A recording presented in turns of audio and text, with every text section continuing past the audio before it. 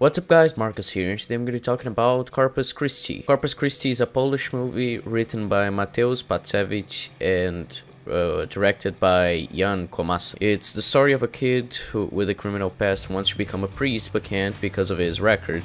But he goes to a small town where he pretends to be a priest in the parish of that town. This movie was perfect. I was really amazed at how good it was. I wasn't expecting it to be this good.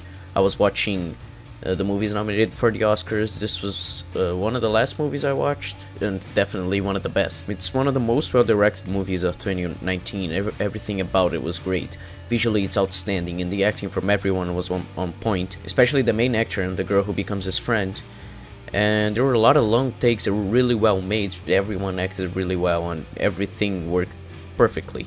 Also, sorry about not saying any of the characters' names, but I have no idea how to pronounce these Polish names, so I'm just gonna call the main character the main character. The main theme of the movie would be morality, and the way it deals with that is great, since there are a bunch of characters who pretend like they're virtuous, or, you know, they think they are virtuous, but actually they're really bad people, and vice versa. There are people who look like they aren't virtuous, they aren't good people, but they actually are. So it's a well done subversion of expectations.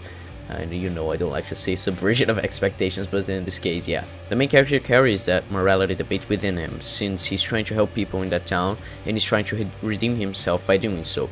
But he's a guy who was sent to juvie for doing a lot of really bad shit, and who's lying to everyone in that town to their faces. So, you know, is it moral what he's doing?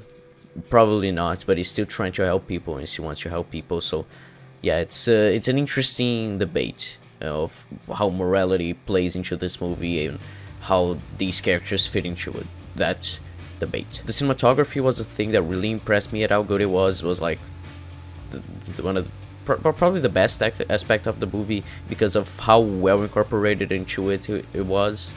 The lighting for most of the movie is filled with cold colors, and the movie is very desaturated, keeping in line with the main character, we know, because it fits his personality, since he's a very closed off person. It also fits his conditions, and since, you know, he doesn't want to get close to anyone, so people don't find out he's not an actual priest.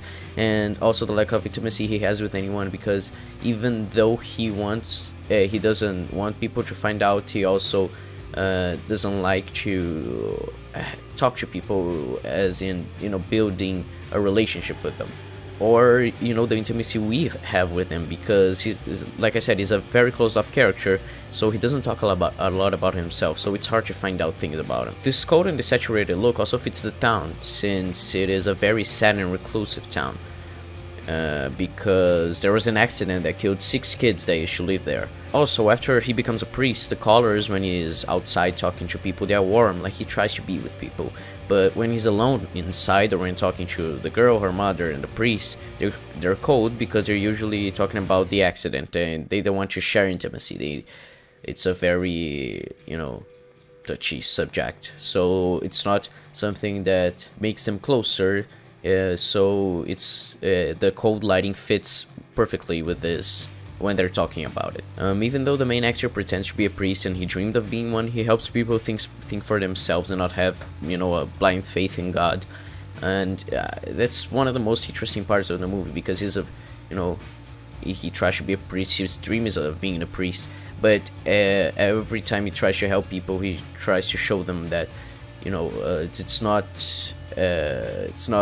better or easier to just be like, you know, it was God's plan, and this should have happened, even though people really don't want to say that, they don't like saying that. So he shows them that they can think for themselves and still be faithful to God, and I thought that was like one of the most interesting aspects of the movie. The plot is very simple, but the way it all turns out is very interesting, and it doesn't really follow a formula for what we think is gonna happen. I mean, sorta. I mean, we of course know he's going to get caught at some point, but when he does, it's done in a very good way, and very different from what most movies would do. This very different when that happens in the movie, because it's done in a very interesting and creative way, instead of being, you know, following the Hollywood formula, which, you know, was probably because this movie is Polish and not American, because if it was, it probably wouldn't be as good. I was mentioning the directing earlier, so yeah, near the end, there's a scene with some characters fighting. I don't want to say more as not to spoil it, but the acting, the camera work, and the fight choreography are all fantastic. I was really impressed because the movie isn't about that, but the way that was shot was really fucking awesome. So yeah, I was surprised at how good it was. This movie really blew me away. I might make a longer video on it, but that'll take a while, so probably don't expect it in this year. But yeah, it was a very, very great movie, and every aspect of it was a lot better than I thought it could have been. So yeah, I give Corpus Christi a 10 out of 10, and I can't recommend it enough. So yeah guys, if you enjoyed, please leave a like, subscribe if you're new to the channel, leave comments down below suggesting movies or TV shows for me to watch. Till next time guys, bye bye.